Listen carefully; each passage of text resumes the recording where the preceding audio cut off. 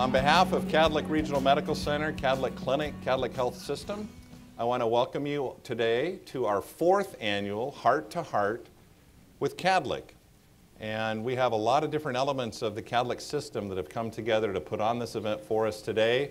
And I want to begin by thanking Nikki and Nan and Emily and Stephanie and everybody that had a hand in making this event happen, because a lot of work has gone into today as far as organizing this event and getting 5 physicians in one room for 1 hour. That is borderline miracle. And so I want to thank all of my colleagues from Catholic for making this day possible. So let's start with that. I want to thank Nick from Charter and Lloyd Swain from Charter Cable. We use them a lot to videotape different educational forums that we do at Catholic, and then they rebroadcast them on their Channel 3. And so this will be on. Physicians, you'll be able to see yourselves many, many times in the coming weeks. But we think it's a neat service that Charter provides, because it allows folks the opportunity, if they can't come out on a day like today, to be able to see and learn what was talked about at these various events. So we're appreciative of that. As we mentioned, we have a wonderful panel established for you today, and I just want to introduce each of them so you can tell who they are. Some of you probably know them intimately, but our first physician is someone who you might see if you are experiencing a heart attack and you were brought into the emergency department. Dr. Holly Cooper is a board-certified emergency room physician at Catholic Regional Medical Center. Her expertise and the fact that she's a woman give her the unique insight to help all of us understand the incidence of heart disease in women. Please welcome Dr. Holly Cooper. Now, since the year 2001, Catholic has been home to the region's open heart surgery and interventional cardiology services. This means folks that are suffering from heart attacks or in need of major cardiac interventions come to Catholic.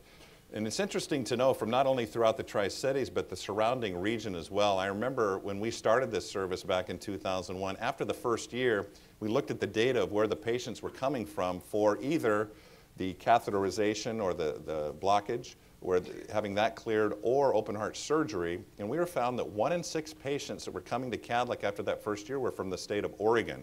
So I think that really told us that all of a sudden, we became a regional medical center as opposed to a Tri-Cities-based hospital. So the reach of Catholic geographically reached a lot farther after having this vital services here. And a key member of the first responders is Catholic's cardiac team, and that would be people like interventional cardiologist Dr. Fadi Al-Kaisi. He is with Catholic Clinic Inland Cardiology. Thank you for being here today, Dr. Al-Kaisi. He is board certified in internal medicine, interventional cardiology, cardiovascular disease, nuclear cardiology, cardiovascular computed tomography, or CT. You've been going to school for about 30 years? Please welcome Dr. Al-Kaisi. Dr. James Kneller. He is a newcomer to the Tri-Cities, but some of you may be acquainted with him. He is from Spokane and has recently joined Inland Cardiology. He is a fellow of the American Heart Rhythm Society. That's not a dance group. He's a member of the American College of Cardiology, the American Heart Association, the American College of Physicians, American Medical Association, and the Canadian Cardiovascular Society. Now, in his practice, he treats patients with heart rhythm disturbances called arrhythmias, including palpitations, heart racing, irregular heartbeat, and other symptoms such as blackouts and unexplained falls. I need to see this guy. As a local, full-time, what's called EP cardiologist, he will treat the heart's electrical impulses to reduce symptoms and improve his patients' comfort and quality of life. Dr. Kneller, welcome to the Tri-Cities, and thanks for being here. At the far end of our table, Dr. Hanan Shogli and Dr. Juan Cordero. Dr. Shogli is one of 2 heart surgeons at Catholic Clinic. He came to the Tri-Cities, joining Catholic in 2008, has over 20 years experience in cardiothoracic and vascular surgery. He specializes in coronary artery bypass, valves, carotid surgery, performs over 15 surgeries per month. Dr. Shogli is a fellowship trained in cardiothoracic surgery and endovascular surgery, and he's board certified in surgery and thoracic surgery. Dr. Shogli, welcome to our panel this afternoon. Dr. Juan Cordero, He has been at the Tri-Cities and Catholic Clinic's cardiothoracic program since 2006, and he specializes in adult cardiac surgery, has performed over 1,000 surgeries at Catholic. Dr. Cordero holds a fellowship in cardiovascular research and thoracic surgery, and he is board certified in surgery and thoracic surgery, and he's a pretty good golfer too. Please welcome Dr. Juan Cordero. Now, before we get to our panelists, we wanted to hear from someone who was directly impacted by heart disease and a heart attack. And that is my friend Susan Center. Some of you might know Sue. Were you born and raised, born in the Tri-Cities? But I know she's lived in the Tri-Cities for many years, works out at Pacific Northwest National Lab. And Sue suffered a heart attack at age 47, is that correct? And you wouldn't tell by looking at Sue that she suffered a heart attack. But heart disease is a family history issue for her. And what I enjoy about Sue is she is so willing to share her story with you. Some of you may have heard her speak before at different events. She has a very powerful story. And we want to kick off our discussion on women's heart disease by having you hear from Susan Center. Sue? Okay. If you're like me, you're busy as a woman. The more I have on my plate, the more I accomplish. I wouldn't characterize myself as an overachiever. I'm just able to juggle a lot and get it all done. I'm the oldest of 5 children. I was reared in an Irish Catholic family.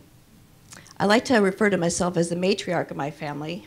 My siblings, many of you who know them, would probably characterize me differently. What happened to me and how I've changed my lifestyle to ensure survival is really all that qualifies me to stand in front of you today. It was 7 o'clock on a Saturday morning in September. I looked at the clock on the wall and I started ticking off in my mind all that I had to accomplish before noon that day. My 2 sons had a barbecue for their hockey team. I had to get their clothes ready. I had to figure out what I was going to make, run to the store, make my potluck dish, and get there by noon, no problem. The catch was that I was laying on a gurney in Cadlic's catheterization lab. So 90 minutes prior, I'd suffered a heart attack. What's amazing is that I actually figured I could scramble around and get out of there and be at that barbecue by noon. So with my shiny new stent in place, I thought I could pick up where I left off. It took me several weeks for it to sink in how severe the situation was, and that I couldn't keep doing the same things and expecting different results. Turning back the clock to 5:30 that morning, I woke to a really strange sensation throughout my entire body. Everything constricted from my head to my toes. It felt like everything just sucked in. So I wasn't real steady on my feet. I got out of bed, made my way to the kitchen, and I took 3 Bear aspirin. Then I woke my husband. He had been in Spokane the day before playing 36 holes of golf. I had made my son's homemade pizza, so he said, "Whatever's bothering you is likely the pizza you made last night." And I said, "No, don't think that's it." And he said, "Well, you're probably overreacting." So, growing up in a home with an emergency room nurse as a mother, we didn't go to the hospital unless things were really, really dire. My mother would share stories about people who would come in for that things weren't of need to be in an emergency room, and we didn't want to be one of those people. But that morning, I wasted little time figuring out that a trip to the ER was warranted for me. I just knew something was wrong. So away we went. We left our boys, aged 12 and 13 at the time, home asleep in bed. It took a few minutes for my husband to get moving, but once he saw me in the car, he realized something was really wrong. I was rocking back and forth with my hands on my chest, opening, closing the window, trying to catch my breath. So, afterward I realized that was one of the symptoms, shortness of breath. We got to the ER and met a triage nurse who took all my information. And I was really impressed that we didn't have to wait before we got in there. And she said, "Oh, honey, people with chest pains don't wait."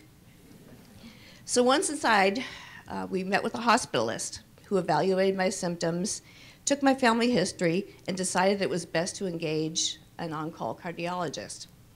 In the meantime, the IV meds they gave me helped to stabilize me, and they started doing tests to check the condition of my heart. The result of those tests in collaboration with my family history, won me a trip to the heart cath lab.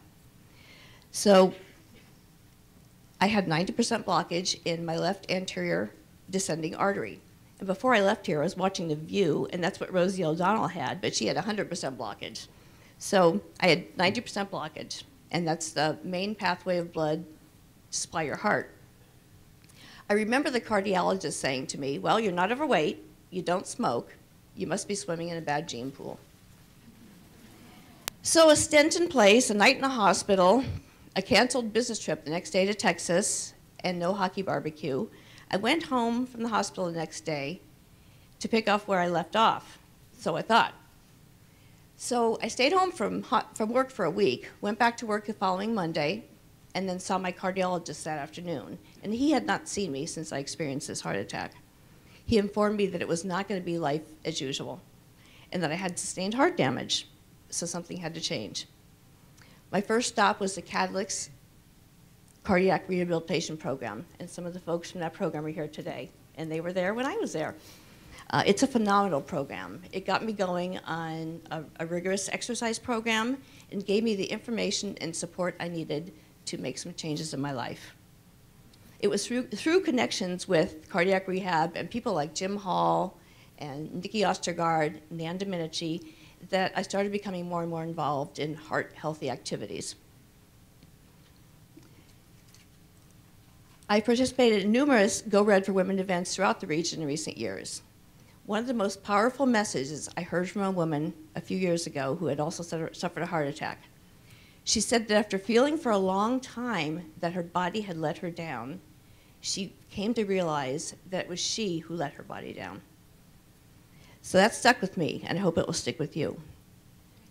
Be aware of your personal risk factors. Know your family history. Jim mentioned that my family has heart disease in it. My father died of a heart attack. My mother had open heart surgery and also has a pacemaker that was put in last June. And my two younger brothers, 10 years younger, both have stents in their hearts. Know the symptoms for women and pay attention to what your body is telling you. In the mail this week, you got Cadlic's Heart Healthy publication. Read that. It's armed with some really good information. I knew something was off for me that September morning. And I've been told repeatedly since then that because I took aspirin and because I got to the hospital within 30 minutes if I woke up to those symptoms, the damage to my heart was minimal. I've been asked a lot in recent years, why did you take 3 aspirin that morning instead of just 1? I figured, well, I didn't know what was wrong, but I figured 3 was better than 1. Know what actions to take. Okay, make sure you take those aspirin. Don't delay in getting medical attention. Once my husband finally realized that something was seriously wrong with me, we wasted no time in getting to the hospital.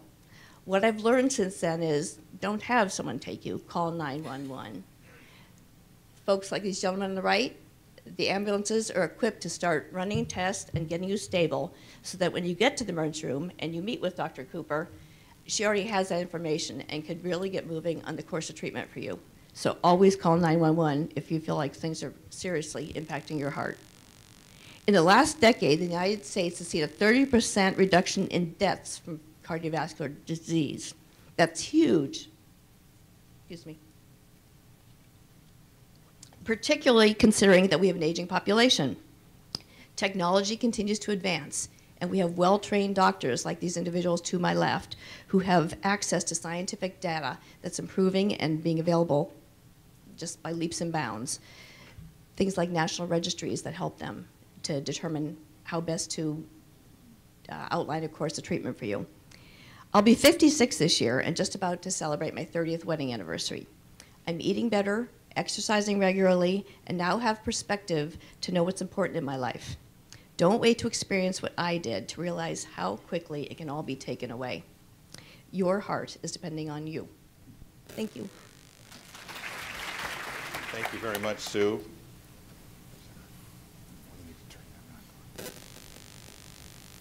Can you hear me? Hello, hello, hello. Thank you, Sue. And does that ring home to any of you out there in the audience? Very powerful words, and I just appreciate you being so willing to share your story with us. Now, we're going to get into the discussion part of our program where some of the points that Sue just raised, you might have some questions similar to on that subject matter. So we invite you, if you have a question for any of our panelists, we have cardiology, we have electrophysiology, we have cardiac and thoracic surgery, and we have emergency room medicine. So we have a lot of expertise up here. Don't be bashful. We ask that you raise your hand, and I have Nan and Nikki will have a microphone on either end of the room. Raise your hand, and they will find you with the microphone, and we will work our way through our discussion today, this afternoon, with our physicians today. I will start a question while we make our way here. And Sue mentioned the point of aspirin a day. What is all of your recommendation on that? Or you hear that thing to take is it a baby aspirin? Is that what's most typically done?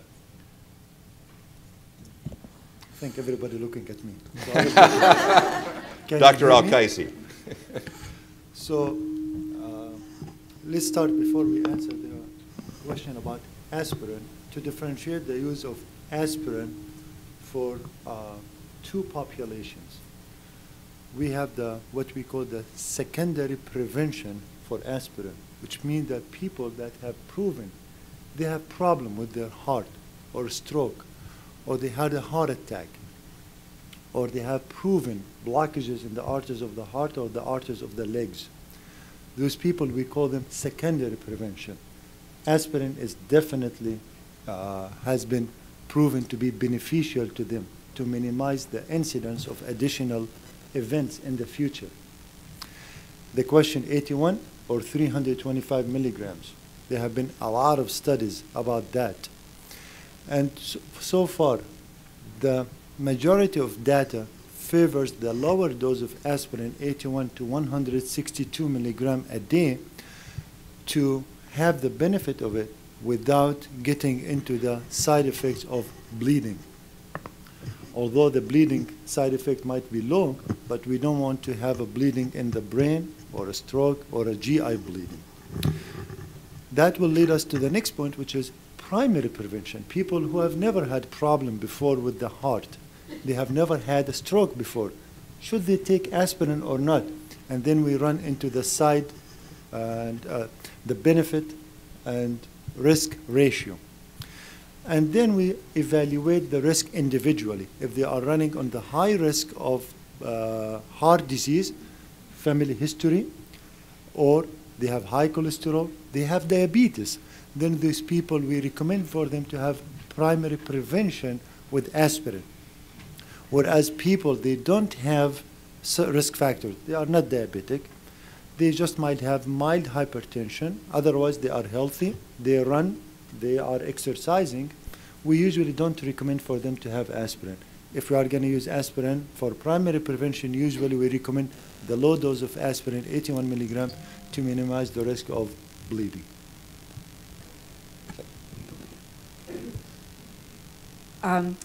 I've heard about exercise and diet. Is there a role for meditation in prevention of heart disease?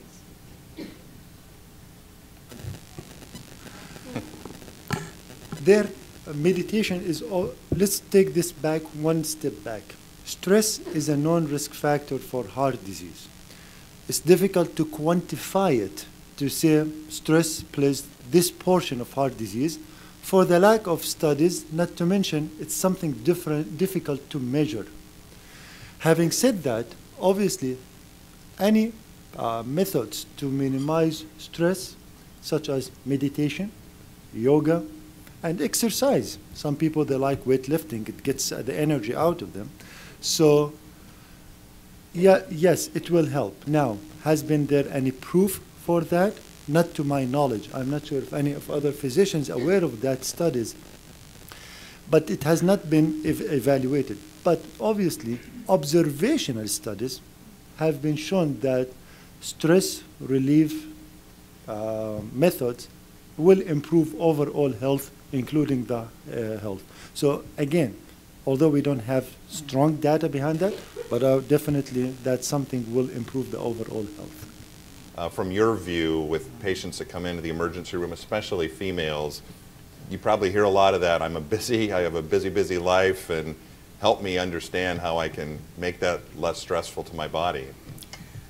I think, first of all, just to address the woman that spoke about meditation, like Dr. Alkazi said, there's not a lot of firm studies, but it is observationally observed, especially with individuals that have had catastrophic illness, whether it be a terminal type cancer, a major trauma, something to your heart, that people who have some type of stress reduction, either some type of spiritual base or meditation, that their quality of life is better and their length of survival is better. How that exactly plays into all the reasons and whys, we don't have the answers for, but there definitely seems to be a correlation consistently. In terms, what was the second part of your question? So I make sure I answer this. The stress piece. The stress piece. This is my delightful thing, because I was listening to her clicking off of her little list at 7 a.m. and thinking that she's going to be out at the barbecue, and I see this a lot. I see the person who drives themselves in and says, oh, I'm just stressed. I just hook me up to those leads and make sure it's okay and let me go. And I'm the one that has to say, that's not enough. And then like, well, you know, I've just been really under a lot of pressure, so I probably just need to get more rest. And my answer is, stress today at this moment is not going to kill you, but if I miss something happening in your heart, it may. And I can't always sort that out in 5 minutes with one piece of paper. When I do sort it out with one piece of paper, you're in real trouble, because I'm calling Dr. Alkazi and saying, this person needs to go to the cath lab right now. The majority of people, I'm saying, guess what? You have just bought yourself to a 24-hour stay in our lovely hospital with its excellent food and service, because it takes more than one piece of paper to truly make sure that you're not actively having even a small heart attack. And if you don't even have that, you may still have heart disease. And the whole goal of why you're here today, yes, aspirin is important and all those treatments are important, but really by the time you've come to see me and it's maybe your heart, we're behind, and you're behind, and you're already in trouble. So ideally, if we could get people across the states and women across the states to recognize the risks of heart disease and to apply the reduction of those risks to their lives, including stress, including exercise and diet, not smoking, and being lean and being fit, then the rest of us would be out of a job, or at least greatly decreased, and we would be golfing or skiing more. Or working at McDonald's. Yeah. In which case our stress levels will be going up. And I encourage people not to be punitive and think of all the stress they experience as negative, and somehow we have to get rid of it, and we end up in this self-punishing mode where we're always counteracting our own impulses to achieve and succeed. Some studies from the stress literature have shown that patient perception of stress is extremely important. If you perceive the stress in your life as essential and necessary and a positive thing to propel you forward, having that perception is much healthier than having a negative perception of your stress. In fact, the negative perception of stress can correlate with earlier mortality related to stress. Having said that, we also recognize that a lot of stress or too much stress or severe stress is indeed a risk factor for cardiovascular disease, and this can cause early mortality and decreased quality of life. So for the meditation piece, I think really important to have that kind of activity in your routine. If it's meditation, wonderful. If it's another outlet that substitutes, just as well for you. But to have that piece to re-equilibrate, eliminate the extreme stresses we can all get exposed to, and then also realize that we're going to need some amount of stress in our lives just to function, and to try to view that stress as positively as possible and helping us achieve, is a nice take on stress. And that's kind of the position that I'm holding for myself right now, and that I've been passing on to a number of my patients who ask me about that topic. We have a question over here. So what can we do, or are there tests we can ask our doctors to give us through our annual routine, going to the doctor, that can give us more information on if it's something we need to be concerned about, versus waiting until we have chest pains or other symptoms that we're rushed to the doctor? Absolutely. That's an excellent question. And that will lead us to the part of, as Dr. Cooper said, that you need to be ahead of the game. you need to screen for problems. You need to look for heart disease and prevent that from happening. For example, in the world of the breast cancer, it has been like mammograms and examinations to help reduction colon cancer, and we have the colonoscopies. We come to the heart world, coronary artery disease. Do we need to have a screening test? And then we start with the basic information: history, traditional risk factors. Look for high blood pressure, look for diabetes, look for the high cholesterol, look for the family history, smoking, weight, exercise. Those are the traditional risk factors that we always look for. And these are the things that if we identify early stages, we need to address them. High blood pressure, to treat. Diabetes, to control. Cholesterol, same thing. Quit smoking and exercise. Then we come to the next point. Should we have any tests, as you said, to evaluate for underlying heart disease? And there have been a lot of tests to evaluate for that. Many of the, let me just talk about the stress test as part of these screening forms. Then I will talk about the other tests, and I'm not going to take a lot of time. The screening tests has been a lot of controversy about it, but the majority of data favors not to using as a screening tool. Because the stress test is looking for a one-time evaluation for the arteries and the heart condition.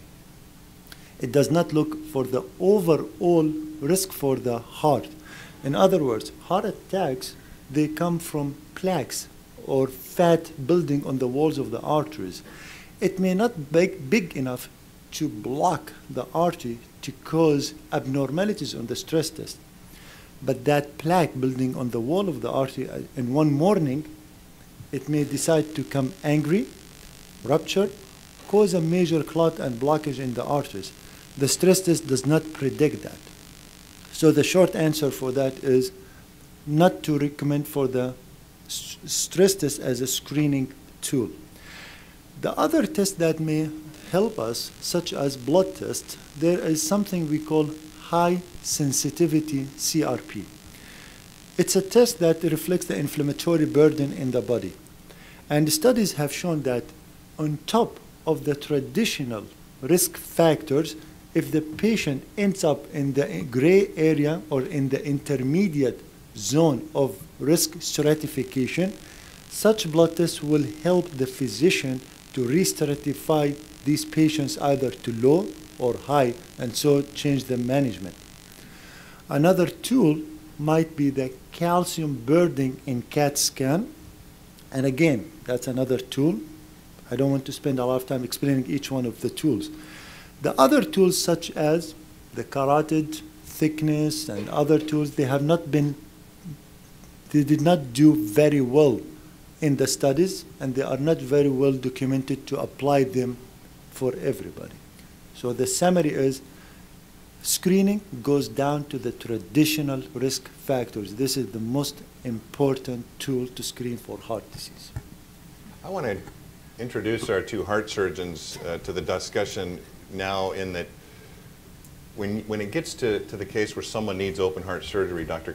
Cordero, Dr. Chaugli, what's the determining factor of between whether a stent or an angioplasty can be the remedy, or if they need open heart surgery? And really, how, I guess on top of that, is how much time does somebody need to allocate? Because soon had to get back to that barbecue, but how much do they need to really realistically understand that their lives are going to be changed before they can start feeling back to maybe where they were before? Want to take it? Sure. I can start and you can.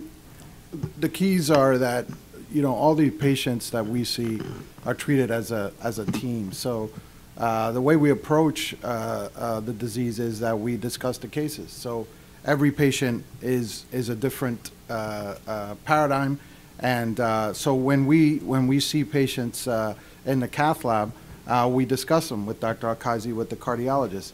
Most of the time, the patients have single one vessel. That's the problem. And it's a lesion that can be treated easily from in terms of how calcified it is there branching. Then a lot of times those lesions get treated by the cardiologist when not involved. Patients who have a lot of disease, very diffuse disease, those are the type of patients that end up being treated surgically, especially diabetics. But one of the key points to make is that most of the treatments in cardiovascular medicine are palliative. That means we're not curing the disease. So whether you have a stent placed for a blockage, whether you have open heart surgery, we're not curing the disease. So one of the most important things to take away is really risk factor modification. We operate on patients and we can bypass 5, 6, 7 vessels. If the patient leaves the hospital and they return to their former lifestyle and they have multiple risk factors and those risk factors are not changed, then the patient will return with recurrent disease because the disease continues. We're rerouting blood flow, we're providing better blood flow to the muscle, we're decreasing symptoms, and we're decreasing the risk of a reintervention, but we do not alter the course of the risk factors, and it's not a curative operation. And stents are not a curative treatment either. So really the most important thing to take away is that risk factor modification is really what you need to do. Yeah. Anyway, just to emphasize that we do not, this is a palliative operation. I tell all my patients that at home, if your sink is clogged, you call a plumber, and plumber sees, okay, there's a blockage there, takes a pipe, goes before the blockage and after the blockage. So what you want is the sink to drain. We look at ourselves as cardiac plumbers. Patient comes with heart disease. There's a blockage out there. What we do is reroute the blood, either by using a mammary artery or the vein from the leg, so that your heart should get blood. That's important. We leave the blockage as it is. We don't do anything to the blockage. Your heart is getting more blood now and you are fine. But going back to the analogy of the sink, if you keep putting junk in the sink, the new bypass will get blocked sooner. Same thing with heart surgery. If you do a bypass, we may do 6, 7, 8 bypasses. But if you do not change your lifestyle, you do not change your diet, you do not care about your weight, you do not stop smoking, you are going to be back very soon. So it's very, very important that after heart surgery or after stent, people should get a wake-up call and say, okay, whatever I'm doing is wrong. You may be fit and healthy, but then you think, okay, if I was fit and healthy, why did I get blockage? Maybe it's bad genes, so I need to modify something. Maybe my cholesterol, which is within normal range, but that is high for you. That's the reason you got blockages. So you have to be on cholesterol-lowering medication. I get patients all the time with heart disease coming and telling me, oh, my cholesterol is normal, but the doctor wants me to take cholesterol-lowering medication. And then it's normal for the population, but it's not normal for you. So you better take cholesterol-lowering medication. And as far as the second question about the duration, obviously, if you have heart surgery, you won't be going home to the barbecue the same day or the next day or the next week. Typically, like 20 years ago when I started doing cardiac surgery, patients used to be in the hospital for 10 days and 15 days, and then we tell them don't do anything for 3, 4 months. And usually by end of 3 months, they're back to normal. Like, the reason we do heart surgery, bypass surgery, is to improve the quality of life. I don't think anyone sitting up here can say we improve the quantity of life, we improve the quality of life. So when we do bypass surgery, I tell all my patients, you should have a better quality of life than what you had before you came to me. So typically, patient is in the hospital in the ICU for 1 day after the operation, and 3 to 4 days in the cardiac unit, and they're discharged home. The only restriction we have on the patient is not to lift weight more than 5 to 10 pounds for 6 weeks. And that's not for the heart, that's for the bone, because we give you a controlled fracture of your sternum.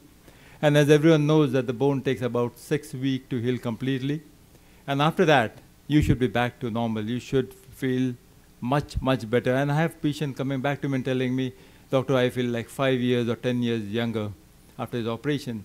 And that is very natural, because what happens is, subconsciously, you have heart disease, your body slows down without you realizing it. And once you have the bypass surgery or the stent, then your heart suddenly gets a lot of blood and say, oh, we can do much more. We have a question right down here in front. I had a question for Dr. Kneller. Regarding arrhythmias, what's the difference between a flutter and a fibrillation? Is that the right? That's absolutely right, term. Well, I would say both of those are fast rhythms in the top chamber of your heart. For me, the difference is the mechanism that fast rhythm is sustaining itself. I would think of a fibrillation as a very complex and chaotic process involving both chambers, like a hurricane taking place in the heart. I would think of a flutter as a fixed circuit of electrical activity spinning around an anatomical structure, usually one of your valves. So the flutters are very regular, very relentless because they're on a fixed race course and the fuel is an endless supply. The fibrillatory processes are more complex and chaotic in their dynamics. The implications of both of those rhythms for a patient is similar in that having either a fibrillation or a flutter does cause the blood flow in the top chambers of your heart to stagnate, which can allow it to form clots, which your heart could then potentially pump to your brain and cause stroke. That's the main risk that we're working against in either one of those rhythms. And of course, if you're going to stay in one of those rhythms or come out of one and you're at risk for going back in, we should have you on a blood thinner. And so that's something to discuss individually. Then the other issue is symptoms. Everyone's different, but people typically don't feel well in either fibrillation or flutter. And frequently people feel a little bit worse in flutter because they're more difficult to control. And then we talk about rate controlling strategies versus rhythm controlling strategies. Are we just trying to slow the heart down so that the symptoms from the rhythm are less, or are we actually trying to stop that rhythm and keep your heart in normal rhythm? And strategies for either person can vary, and we consider those individually. What do those options include from in your view, and in your expertise, with what kinds of treatment? How do you treat a fibrillation, so to speak? How do we treat a fibrillation?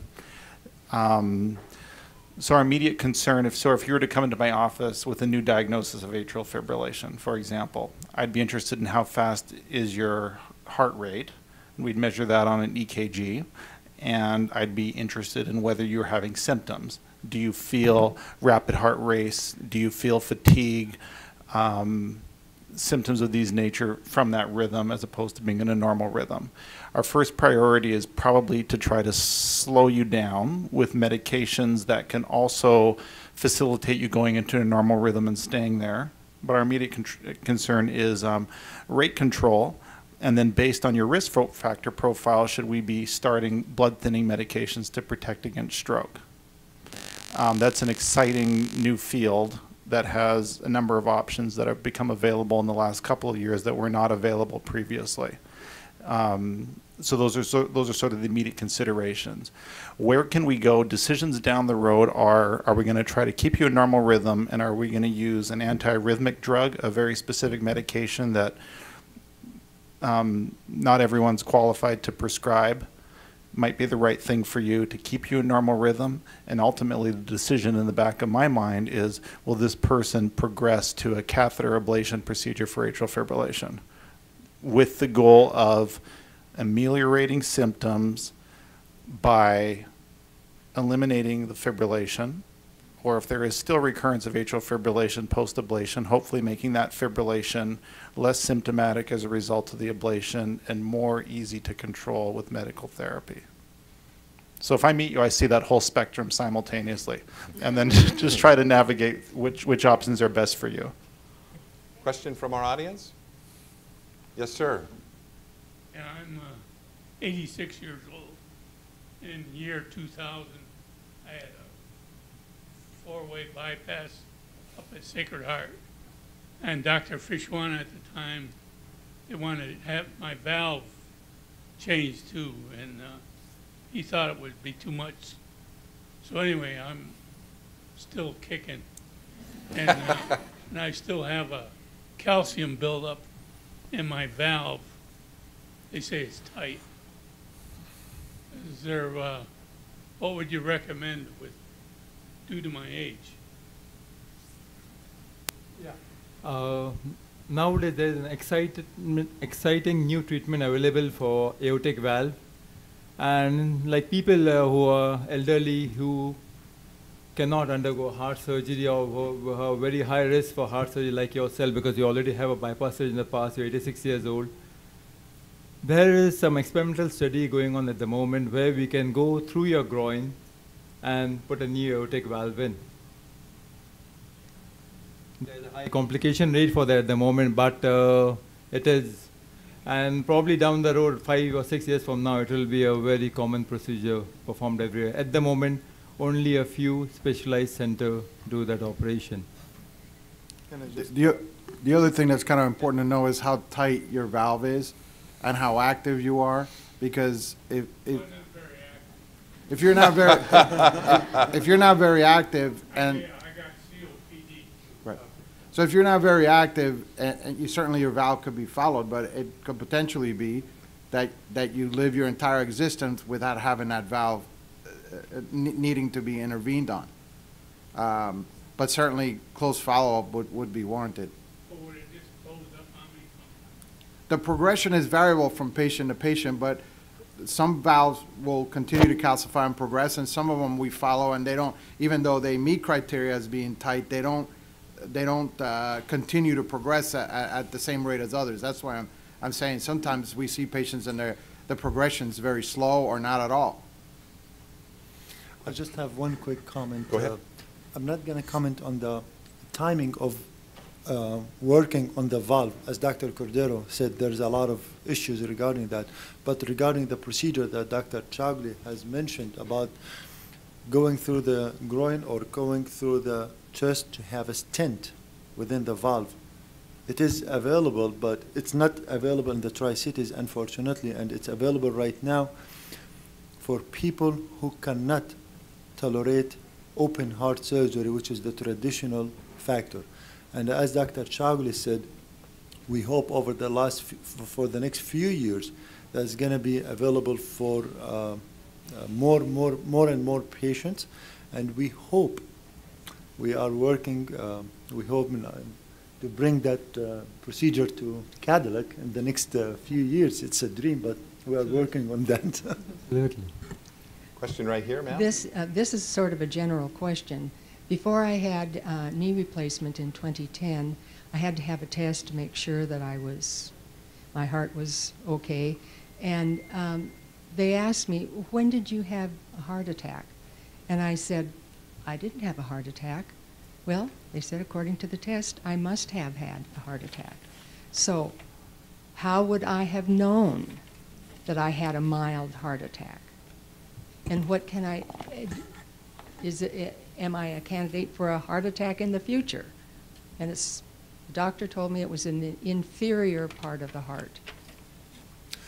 Now, what she is referring for is a test we call an ECG, or electrocardiogram, which is a recording of the electrical activity of the heart through some stickers placed on the chest wall and recording to a machine to see the electrical activity of the heart, what we call ECG or EKG. Sometimes this test can be read in different, it can be read and indicate that there is an evidence of a heart attack. Again, the sensitivity and the predictability of that test may differ, and that sometimes it may reflect an evidence of a heart attack, but sometimes it might be overcalling. Having said that, there is something known called silent myocardial infarction or silent heart attacks. And actually, they are around 25% of total heart attacks. They are silent. People, they never feel them. And unfortunately, there is no way that we can identify people and tell them you had a heart attack away from without the tests of ECGs or echocardiogram or some other test. So if we have identified them, we have to treat them as if they are people with known evident heart attack and to be aggressive with their risk factors, the blood pressure, cholesterol, and on medications. Do we need to go and try to find the artery to try to open the artery for that? The general question is no, but that's also a question that we can spend an hour answering that question. Quick question for Dr. Cooper. we've talked, Sue touched on the symptoms she felt, but what are the differences? What's the difference between what a man's heart attack symptoms would be versus a woman? I think we have to talk first about what are the typical symptoms that you see. And I think in addressing to your silent heart attack, sometimes, yes, it's silent, and sometimes it may that you didn't even recognize what the symptom was because it wasn't what you were expecting. And unfortunately for women, they tend to be have more atypical symptoms, and they tend to ignore them a little better. Or assume it's just in their head or in their stress. So that's the whole reason we're doing this event, is to help you recognize sooner what your risks are and maybe what your symptoms are and how they differ. So when you read the textbook case of somebody coming into the emergency room with a heart attack, everybody thinks that they're supposed to come in having this terrible chest pain, and a lot of people have heard that it goes down their left arm or that they might be short of breath. What people often don't understand is that chest pain usually isn't this horrible thing that you would always think of pain. It's often described more as a weight or a pressure or a tightness, and that can vary from something crushing like an elephant on your chest to, I just feel like I can't take a full breath type symptom. And you can have pain that's in your back between your shoulder blades. It can go up your neck and to your jaw. It can go down either arm. And for women, it's more typical that it may present in those positions in those areas. You can be short of breath. Your only symptom may be that you're more winded and that you can't vacuum the floor like you did yesterday. You may be more tired. In fact, fatigue with women, or increasing fatigue, is one of the symptoms that is very atypical that you don't see as often in men, that you see much more in women. I'm just so tired. I just feel exhausted. And that may be the only thing they have. Some people will present with nausea or pain in their upper abdomen, and that is again more typical of women. Sweatiness, dizziness, any of those things can be associated with the heart. So it may be that you felt short of breath and thought you were just having a tired day and had not slept enough, and that was the only thing that you had. That was your heart attack. Which brings us to the point that if you're experiencing one of these things and it's out of character for you, or it's something new that's been getting progressively worse, it's time to come in and be checked, and not just assume that you're making it up, or that it's in your head, or that it's just indigestion, or that it's just stress, is the other thing that's commonly done. Question right in the middle. Is there a certain age to be checked out for risk factors? Like, for instance, I have 3 out of 4 grandparents who had stroke, and all of them were thin, active, non-smokers, non-diabetic. Your discussion about the heart rhythms was fascinating, but I guess my question is heart disease and stroke, heart attack. Help explaining all of that, and what and when to start doing something beyond healthy lifestyle, diet, non-smoking.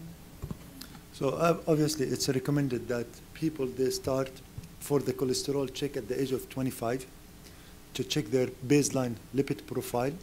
And then it's recommended to have checking the risk factors, blood pressure, on an annual or biannual levels depending on the readings. If it's less than 120, they can wait for 2 years. If it's between 120 to 140, they need an annual checkup. For the cholesterol, if it is normal, they can wait for 5 years to check for another cholesterol levels. For the diabetes, it's again an annual checkup through a blood test, fasting blood tests. So when to start? Early 20s is the answer for that, to mid-20s to start checking for these risk factors. Does that answer the question? But if you had that family history of multiple people in your family, would you say start taking aspirin, say 5 or 10 years before any of them had their first event? I wish we have the answer for that. No, but again, that's a great question. Some other fields in medicine, they have answered that question about to start Head Start 5-10 years, like the colon cancer. But for the stroke and heart disease, again, we don't have a good answer that we can go before 5 or 10 years, but we can say that the moment that the sooner the better. Let's put it this way. The sooner the better that you can control your risk factor, and instead of waiting for 40s, 50s to start primary prevention. From the 20s to start looking for the risk factors, healthy lifestyle, weight control, no smoking. This is, and then decide about the aspirin depending on the overall assessment of the risk factors. Okay, we have time for 2 more questions. If one is taking statin drugs, how often should one have tests to test the lipid panel as to how well they're working? Yes, there are two theories behind that. To answer your question, the traditional thing, they are saying 6 to 12 months to check your blood test to see the response of the lipid and the cholesterol to your statins. A few months ago, in late 2013, new guidelines came out, and they are saying if you are having coronary heart disease, don't worry what's your cholesterol, just take the statin.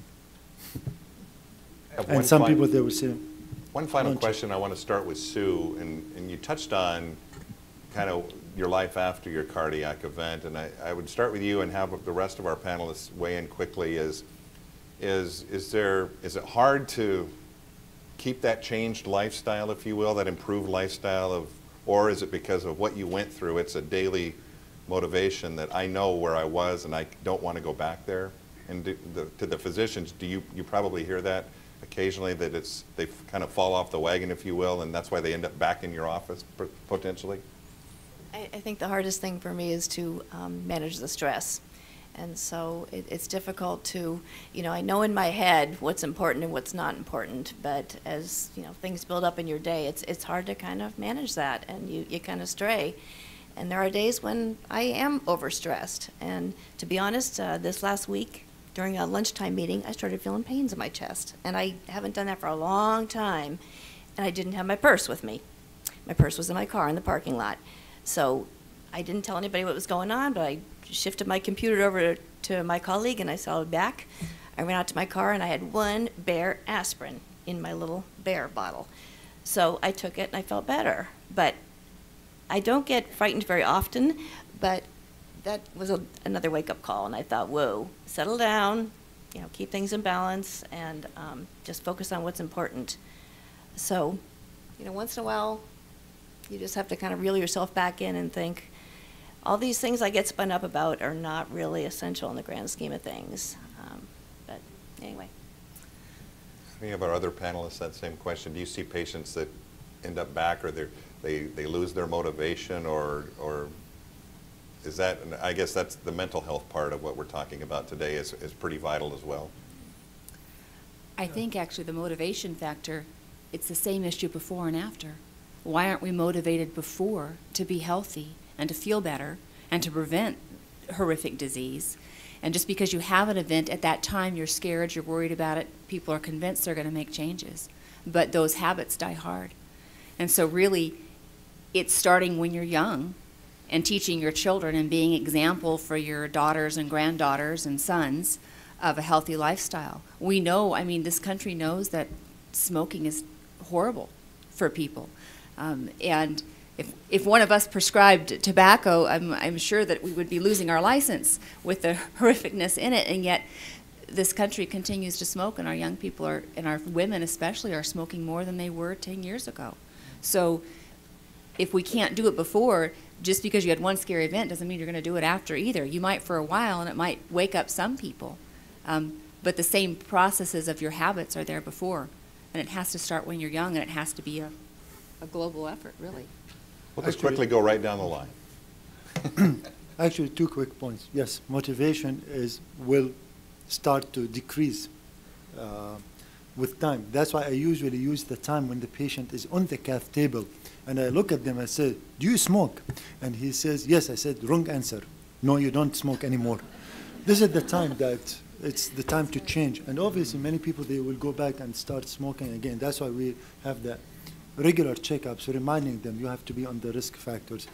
One last point quickly, I'm just going to take a second here. We are concentrating on the primary prevention, but I want to just bring up one more thing that I believe is very important, and having people here just to talk about it, that Dr. Cooper said that when people come to the emergency room with a heart attack or signs of a heart attack, we start she starts jumping on the phone. She starts calling me or one of my partners to come to the emergency room to take the patient to the cath lab to open that artery as quickly as possible and people from the cath lab, they will come next morning to me and said, why you are spending 2 minutes more to open the artery? And we are rushing all of that time. But really, we are talking about the last 60 minutes, the last 90 minutes of the whole episode. It starts with you at home identifying the episodes of the heart attack. And as Dr. Cooper said, it doesn't need to be a Hollywood heart attack with crushing with crushing pressure on the chest going to the left arm. If you suspect it, come to the emergency room, check it out, because it's much better to be safe rather than being sorry. And many times I feel bad when they are having chest pains for 3-4 days and then they come to the emergency room. It's like you are trying to walk a marathon and the last 500 yards you decided to run. So that's another point that I like just to emphasize. Sorry. Dr. Kneller? Well, I would say the motivational piece is really important. I'm thinking of the office setting where you have patients who are relatively stable on good therapy, and to remind them when they come in that they are doing the right thing, and encourage them to keep going, and applaud people for making gains in the areas of their lives where they have improved, and help them identify areas that we still have to work on. I've gone as far as to recommend hypnosis to people who are trying to stop smoking, because I realize how hard it can be, and sometimes the medical therapies just don't work for people. But I think the motivational piece, especially coming from physicians, is really important, and that's a time to really leverage the ethos you have from that position to encourage people to make those lifestyle changes and to adhere to them. Dr. Cordero? Yeah, human behavior is extremely difficult to change. And when we do heart surgery on our patients and we see them early on after surgery, a month later, most of the patients who were smoking are not smoking at that time. Now, and the diabetics are controlling their sugars and all those kind of things. But as time passes, things change. And our society, the Society of Thoracic Surgeons, did a study a few years ago where they looked at patients who had heart surgery. And at 12 months, only about 18% of patients were still involved in modifying risk factors. So it's really 1 out of 5, and that's only 12 months out. That's not a huge time frame. They didn't look at 24 months. So early on, patients are involved, but then as time fades, a lot of times the patients fall back into their old lifestyle. And that's really just the nature of human behavior, not just with heart disease, but any other behavioral modification. And finally, Dr. Shoudley. Oh, thank you. No, heart surgery is a life-changing event. People have a big scar, they're in the ICU and everything. So what happens is I've seen multiple times that when they come and see me in the office in 2 or 3 weeks, they tell me, oh, Dr. Chowgle, I have stopped eating red meat. I drink only water and vegetables and don't do anything else, and I've lost 5 pounds and everything. And I tell them, that's wrong. That's totally wrong, because you cannot sustain this. If you stop everything, you're going to rebound back and you're going to eat a lot of it and you're going to have problem. What you should do is moderation. You can eat everything, but eat everything in moderation. Make sure you are not running 10 miles a day. You cannot sustain that for lifelong. Walk 1 mile a day. You cannot say, I don't eat red meat at all, I don't eat any oily food. Eat them, but in moderation. Little amount of oily food or little amount of meat, that's important, because we have seen people who stop everything, and trust me, a lot of people after heart surgery will say, oh, I don't want to do this, don't do that. But memory, people tend to forget, and then say, oh, this doesn't matter. And 1 year down the road, as Dr. Cordero said, only 1 out of 5 people have stuck to their life modification program. So what I tell everyone, eat everything, do everything, but do in moderation and enjoy life. Because at the end of the day, we do cardiac surgery to improve the quality of life. And there is no quality of life without being able to eat, without being able to do anything. You cannot sustain on water and say, I've got a good quality of life. On that note, what better way to end? Please thank you to all of our panelists today. It's so generous of you to share your time today. And again, I marvel that we have them all in one room.